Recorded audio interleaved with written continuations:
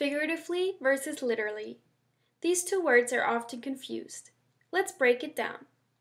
The word figuratively is used to describe something metaphorically. For example, figuratively speaking, I'm living on the edge due to my adventurous lifestyle. Literally, on the other hand, describes something that really happened. An example sentence would be, after falling in the water, I literally smelled like fish.